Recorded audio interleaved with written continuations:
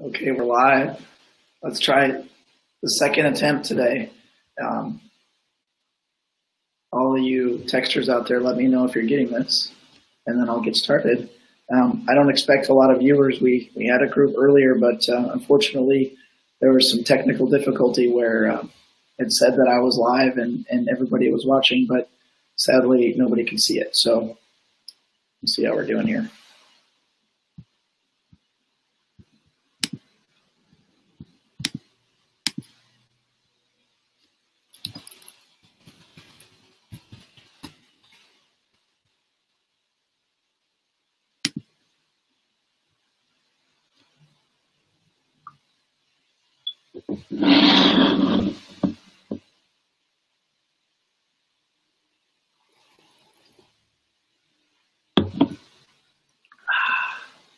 Very good.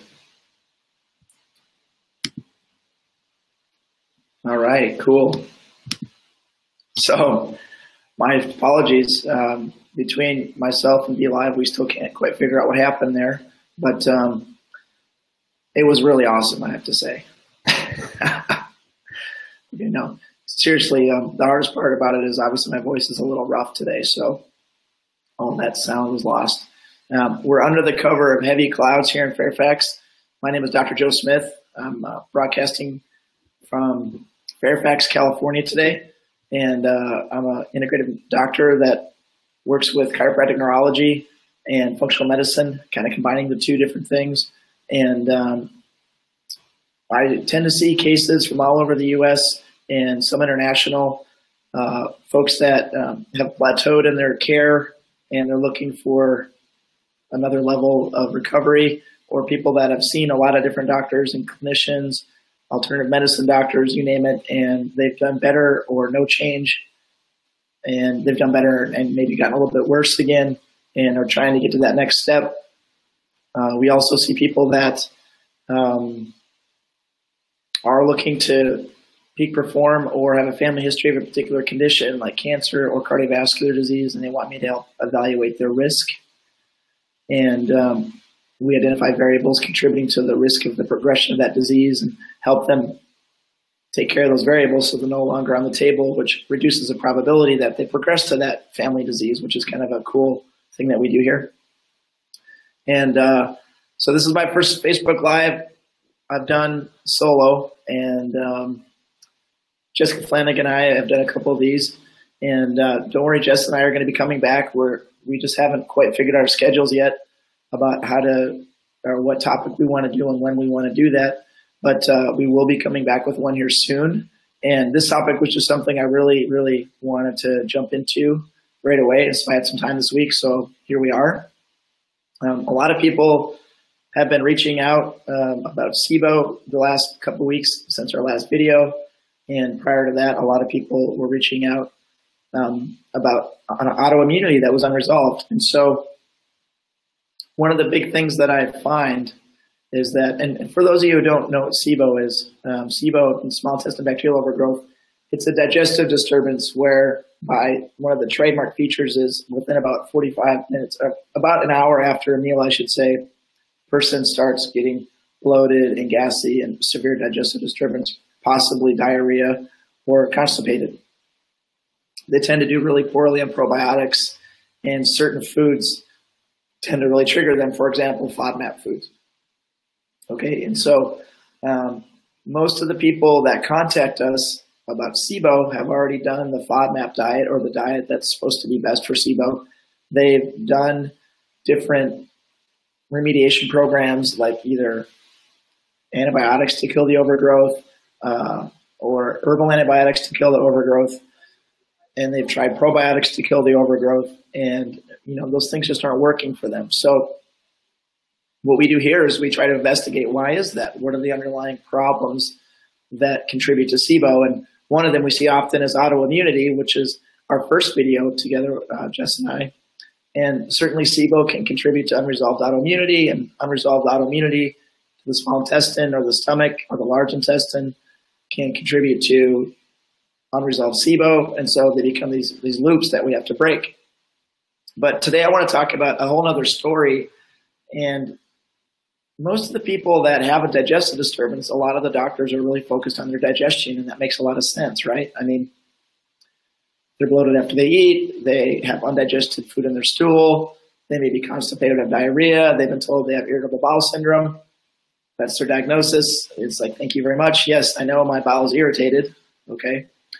They may have tried special diets like the SIBO or FODMAP or GAPS diet. They may have tried an autoimmune paleo diet and either gotten better and their symptoms came back, or they got worse on those diets. And when I start to investigate these cases through a process we call here at Atlas the case review, which is we take a look at all of the labs they've had done. We get our hands on as many chart notes as they've had that we can get our hands on. We have them fill out a narrative, a personal narrative, and a medical narrative. And we kind of pour through all their information and say, what actually happened here? Why did they end up with SIBO or autoimmunity or this digestive disturbance like celiac, for example? So one of the big stones that I find is unturned is the whole concept of how the brain actually regulates the bowel. Okay. And so we've all heard of people that go to a medical doctor or another type of practitioner for depression or for anxiety, and they've tried the drugs for depression, they've tried the nutrition for depression, they've tried the brain drugs, the brain nutrition, and nothing happened. Okay. The depression just is not resolved. But then they went to see somebody like Miss Flanagan or our nutritional therapist, Nicole, and they go through this gut restoration program and they go through a special diet, and voila, their depression goes away. They start eliminating better and they start feeling way better about their lives. We've all heard this story, right? So that's the classic gut brain problem. Okay. The other side of that coin is the person with chronic bowel disturbance like SIBO or Crohn's or celiac or irritable bowel syndrome, whatever, who actually has a brain primary issue. And so what's happening is, imagine the switch in the brain, and to the left is called the sympathetic nervous system. This is our fight or flight nervous system. When this gets activated, we want to run or we want to fight. And so what we do is we send all the blood to our shoulders and hips and our parts of our brainstem that alert our stress response so that we can get ready for that. Okay. The blood leaves our digestive organs. It leaves our small intestine. It leaves our stomach so that we have resources to do this other stuff. So by definition, there's really not much happening there. Now, the converse of that on the right is the parasympathetic nervous system, which is the rest and relax. This is like, I got home, I'm having a great day, I'm having a meal with somebody I really enjoy spending time with, I'm happy and I'm eating my food, it tastes really good, and my food digests very well. It goes into my intestine, it gets absorbed very well. It goes into the large intestine, it gets eliminated really well. Some of the things that my body takes in get distributed evenly, and my liver detoxifies the rest very well. Very nice. Okay, that's a parasympathetic response. Now, does it make sense just from that story that somebody who has a dysautonomia, meaning they're stuck one way or the other, how that could be a problem? Most of the people that I see with chronic bowel disturbance that have not had resolution to their issue have a strong polarization to what's called a parasympathetic dysautonomia, or excuse me, a sympathetic dysautonomia, meaning they're stuck in fight or flight. And so they go on the herbs to kill the bacteria, and the bacteria gets killed, okay, but there's no blood in the intestines to give it good motility or good tone. And so then the stuff goes in the intestines that isn't digested very well because they're stressed out. And then it just rots in their intestines or doesn't move through. They're constipated and it just comes right back because the brain was stuck in fight or flight. Does that kind of make sense to everybody? I mean, that's a really big deal. And so in functional neurology, what we do is we look at the brain and we say, is there a system that's offline How do we measure that system with exam or other diagnostics? How do we quantify or qualify that? And then can we intervene and see the change? And so one story that relates to an excess of activity in one circuit in the brain that can contribute to this high sympathetic tone is related to the amygdala. And that's what I want to talk about today. The amygdala is the part of the brain that tells you you're either in danger or you're safe. Okay? And so it's kind of where vigilance lives. So if the amygdala is really turned up high, for example, if you're walking down a dark alleyway and you're by yourself and you're in a strange country and you really don't know where you're going and you're lost, it's the middle of the night, you can't see very well, and you hear noises, your amygdala is already amped up telling you you're not safe. So say I happen to be in that country and I walk up, I go, oh, hey, that's so-and-so, and I see that person, I go and I reach out and I touch their shoulder, they're going to freak out until they look and they can see my face, and then they have facial recognition that goes to the amygdala and says, oh, he's a good guy, you're okay. And you might calm down instead of just like keep screaming, okay? So that concept is so important because there are internal mechanisms that upregulate the amygdala. For example, an easy one for some people is caffeine can upregulate the amygdala. For some people, it downregulates it. And there are external things that do that, okay? And my goal today was to help talk about some of the connections of the amygdala cortex with other aspects of brain so that we can kind of get the story going about how we can get stuck in this dysautonomia or this sympathetic overdrive, which, by the way, will completely deplete the adrenal glands over time. Okay, and I'll show you a mechanism of how that works. Okay, so let's say a person drinks like 4 cups of coffee and they get jittery from that. What is that jittery? What's going on there? Okay, they start drinking a bunch of adrenaline, basically. They release epinephrine, norepinephrine in their brain so much that their amygdala activates, and now they're a little jumpy and they're a little shaky, and it's because they've activated their fear response. So to go backwards just a little bit, the standard of care right now is to be very, what's called loculated, and I just got to attend a great seminar taught by one of my favorite teachers, Dr. Brandon Brock, a brilliant clinician, and he was talking about how we've all become very loculated in medicine right now, meaning in our own little cell, our own little cage. And so you'll see a cardiologist for this, an endocrinologist for that, a GI specialist for this, a head doctor for depression, or maybe you'll see an alternative doctor, but they specialize in chiropractic, or they specialize in alternative medicine and Chinese medicine, or they specialize in naturopathic medicine, or they specialize in homeopathy, whatever it is, but they kind of try to fit you into their model. And the flexibility and the well-rounded adaptability and integrated approach is still missing. It's emerging, but it's still missing. And so it's very easy to diagnose somebody with irritable bowel syndrome and to try to put somebody through a protocol. But a really important question with somebody with irritable bowel is, hey, do you have any anxiety? Do you have any phobias?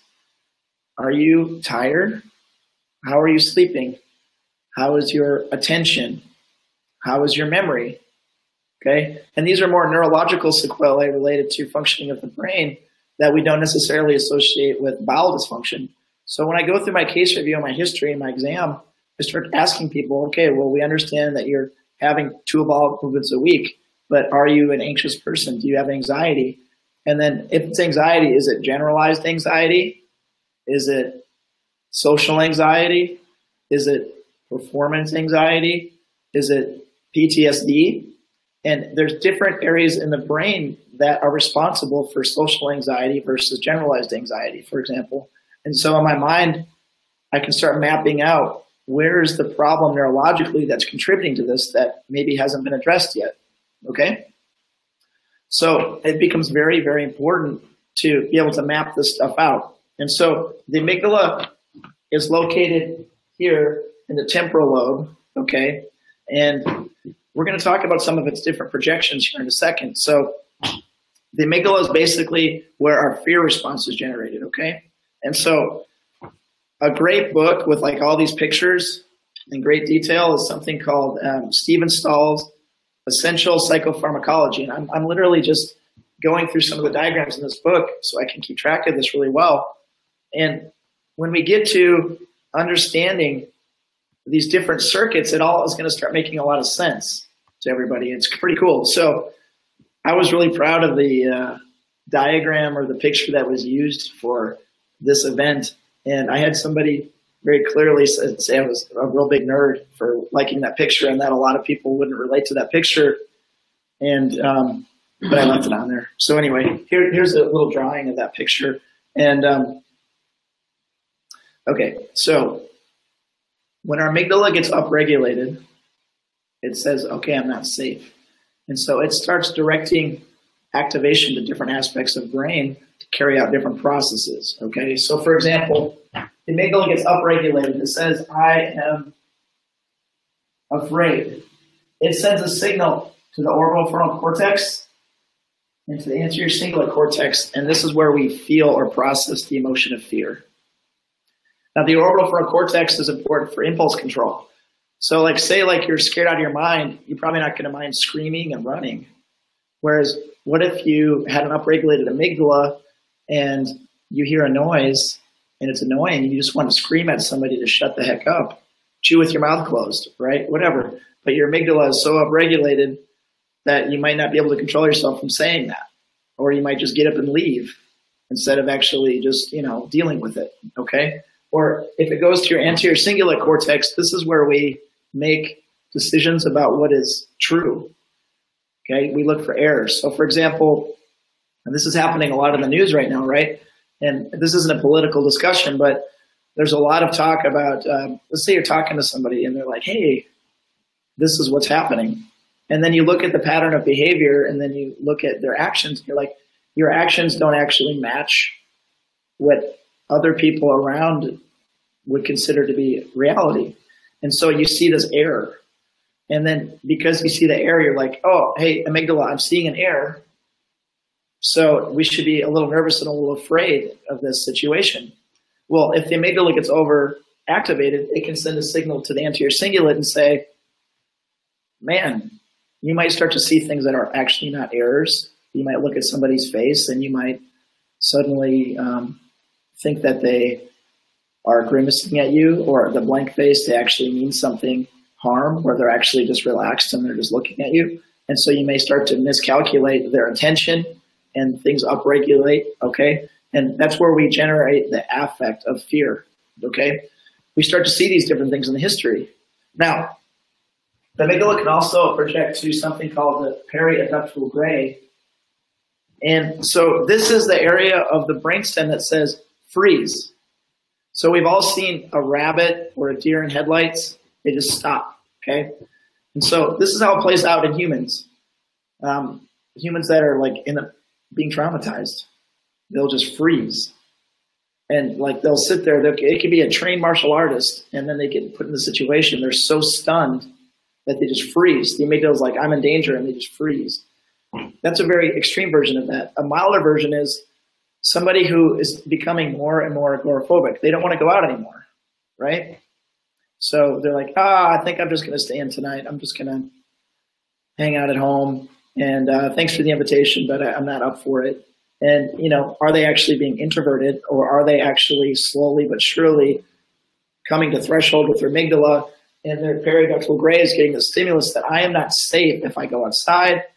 I am not safe if I go to this party. I'm going to have to talk to people I don't know. It makes me uncomfortable. And they're not able to regulate that fear response or the anxiety from that, and now they end up staying home. Okay, it's a very common thing. We see people that have agoraphobia, where they have these subtle social phobias or performance anxieties, and they just freeze at that moment, and they don't want to go out and do their thing anymore, and it becomes a big deal for their partner, for their spouse, and that's a key part of the history, and we can actually work with that neurologically, okay? The next thing I want to talk about is the endocrine output of fear. So the amygdala can project to an area called the hypothalamus, and the hypothalamus is kind of just north of, right between the eyes, deep in the brain. And what it does is this is where we have our cortisol response. So the amygdala says, I'm afraid. It goes to the hypothalamus and we release cortisol.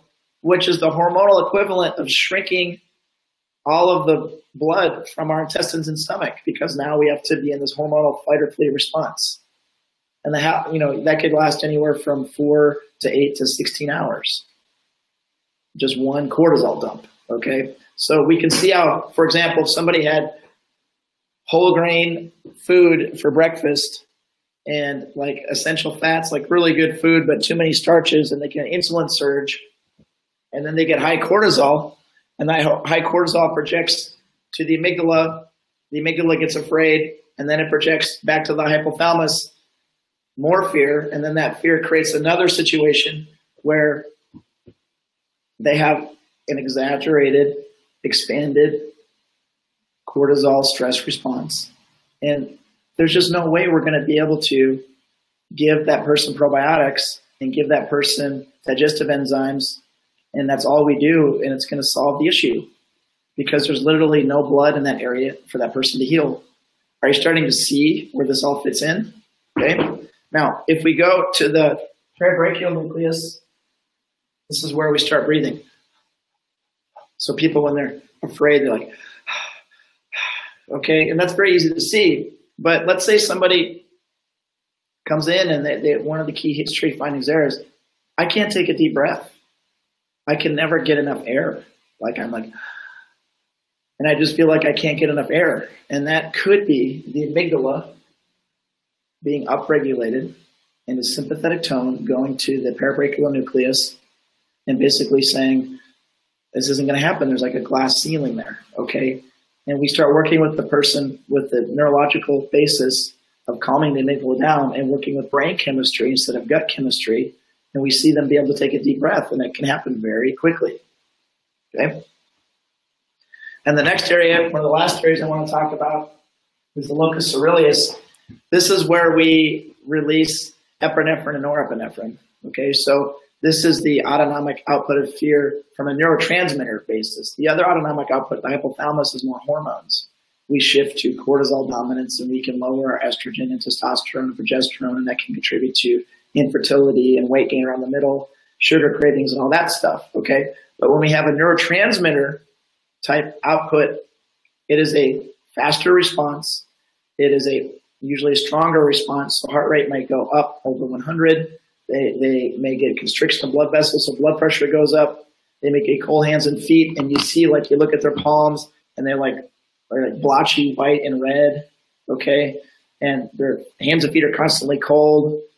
And this is the person who has an elevated locus coeruleus. This is also the area that might be overstimulated by caffeine, which can then upregulate the amygdala, or the area that can be overregulated or upregulated or overstimulated by exercise, like CrossFit, for example, which is really great for some people, but for some people it upregulates the locus coeruleus, which then fires into the amygdala, and then you get this systemic switching over to a sympathetic tone that now pulls blood out of the intestines. They get leaky gut because it doesn't heal. They get food sensitivities, which contributes to local inflammation. That local inflammation in the bowel gets systemic once the heart beats. That inflammation goes up to the brain, which makes the amygdala more upset because there's more stress hormone and more stress neurotransmitter and more excitotoxic neurotransmitter upregulating the amygdala. You can see how you can get this problem where if we're loculated and we only look at one aspect of this, we only look at the intestines, we could be missing the boat on this whole thing. If we only look at the brain and we don't understand how the gut inflammation is upregulating the parasympathetic tone and the sympathetic tone and making that dysregulated, I should say, we could be missing the boat on that. So for complex cases, we're finding that a well-rounded practitioner and an approach that looks at many different aspects of physiology instead of putting somebody through a protocol might be a better idea for them, okay? The last thing I want to talk about is the hippocampus. And so the hippocampus is right here next to the amygdala, and basically it's in this region here. It's very strongly associated with memory, and people that have been traumatized and PTSD often have damage to this tissue. And what can happen is, let's say during that trauma, a person, there's like a certain expression of light outside, or there was a certain cologne in the air, or there was a certain food they smelled, or a tone of voice. And they're just walking around and that light, the same light hits their eyeball and that same sound hits their ear, the smell, and the hippocampus starts freaking out and it tells the amygdala that now I'm back in that moment, and that's like a flashback.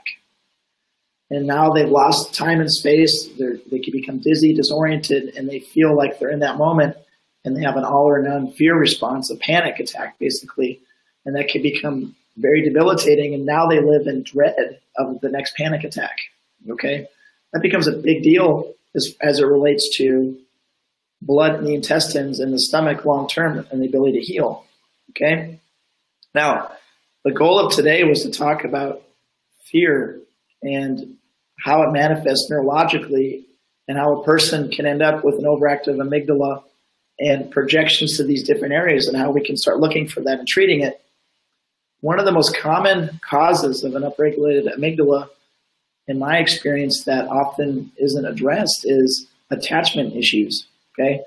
Our hippocampus and temporal lobe really doesn't develop much until later on. That's why we don't have memories of our birth, okay? And so if we have a parent that is doing their best, but we develop a maladaptive attachment pattern with them, we can end up a dismissive adult, or we can end up a preoccupied adult or traumatized in our relationships with people. And if you're dismissive, you're vigilant about keeping people at a distance. And the amygdala is upregulated, saying, no, I don't want people to get close. I'm afraid of that, okay?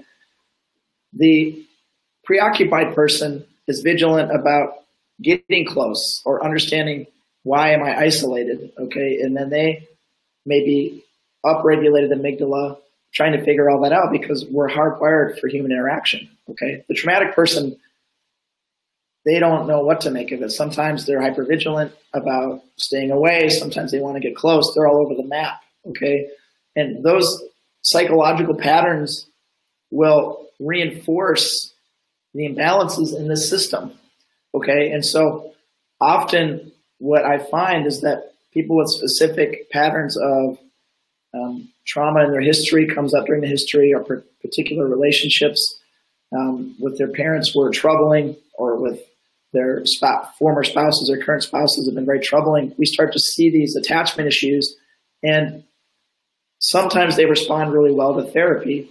The people that aren't responding, they need their brain stimulated so they can actually respond to the therapy. And once they respond to the therapy and their brain is stimulated, the amygdala calms down, and now they can actually heal their gut. It's a pretty cool thing. So when we think about it that way, can you see how so many people really have no chance to get fully recovered by taking a loculated, singular approach, just looking at diet and just looking at supplements to heal the gut and autoimmunity? Because if we're polarized to this sympathetic tone and we can't regulate our own autonomic nervous system, then it's just going to be like throwing spaghetti at the wall and hoping that it sticks. You know, it might stick for a while, but eventually it's just going to fall off, okay? So this is part one in a series, and what I'd like to do is I'm going to talk about I'm going to say one more concept here, and that is serotonin, glutamate, GABA, alpha ligands,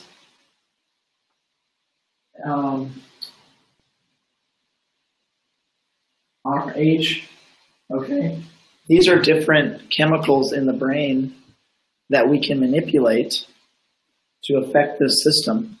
And so what I'm going to talk about in part two is how we can use forms and how we can use dietary analysis, and we can use history to evaluate which of these chemicals are deficient and or in excess.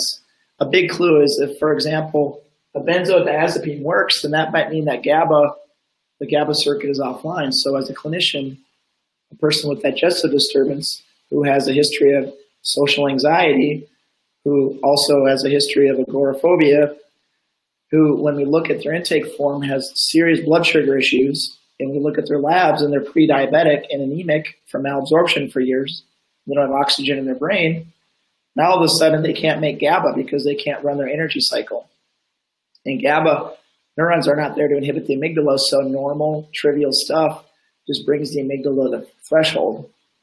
And so that's the person where little things become big things, and they're always nervous no matter what they do. Okay, and they could take a benzodiazepine like Xanax or Ativan, and they feel awesome. Okay, but when the drug runs out, they feel terrible again. But the cool thing is, for a lot of these folks, there is a solution to that underlying neurochemistry problem that may not require medication for the rest of their life, because it actually addresses the underlying metabolic and neurological sequelae. So we'll get into GABA, we'll get into glutamate, we'll get into serotonin, we'll get into some of the other medication approaches. And then we'll also in the future talk about, instead of talking more about fear, we'll start talking about worry. And worry actually is a different circuit than the amygdala. It's related to the striatum and its association to the frontal lobe specifically. So worry can actually contribute to the exact same issue through a different set of neurons. And so that's a story for another time. Is there anybody that has any questions here before I say good night for the evening? Thank you so much for logging back in. I know that we had a little trouble earlier, but I'm looking forward to the next one. Okay, so if you need to get a hold of us here at Atlas Health, you can email us at contact@atlas-health.net, or you can give us a call at 415-459-4411. It's been a pleasure sharing this information with you. And if you happen to know somebody that is struggling with chronic autoimmunity, digestive disturbance, or PTSD, anxiety, things of that nature, and are looking for answers, please share this with them. Thank you.